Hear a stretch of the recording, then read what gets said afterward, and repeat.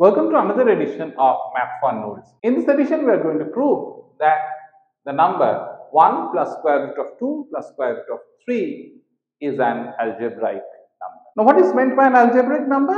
An algebraic number is a root of a polynomial with rational coefficients. So, any algebraic number is a root of a polynomial with rational coefficients. So, we have to show that 1 plus square root of 2 plus square root of 3 is a root of a polynomial with rational coefficients. So, let us try this.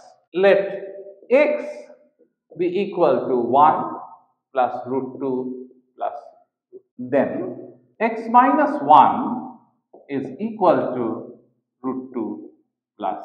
And if we square that, we get that x minus 1 whole square, this quantity, is equal to root 2 plus root 3 whole square, which is 2 plus 3 plus 2 root 2 root 3, which is 5 plus 2 root 6. So, x minus 1 whole square is 5 plus 2 root 6. Therefore, x minus 1 whole square minus 5 and this whole thing divided by 2 is equal to roots. Now, squaring this quantity, we get 1/4 into x minus 1 whole square minus 5.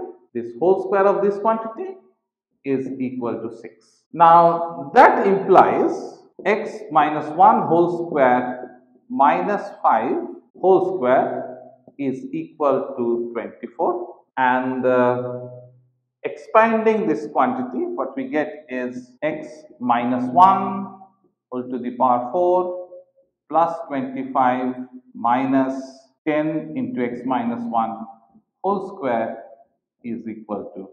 Now, simplifying this using the binomial theorem, we get x to the power 4 minus 4x cubed plus 6x square minus 4x plus 1 plus 25 minus 10 into x square minus 2x plus 1 minus 24 is equal to 0. Simplifying, we get, now this gives us, so you see that x is a root of this polynomial equation with integer coefficients, and since all integers are also rational numbers, we find that 1 plus square root of 2 plus square root of 3 is a root of a polynomial equation with rational coefficients, and hence x is an algebraic number. This proves our claim.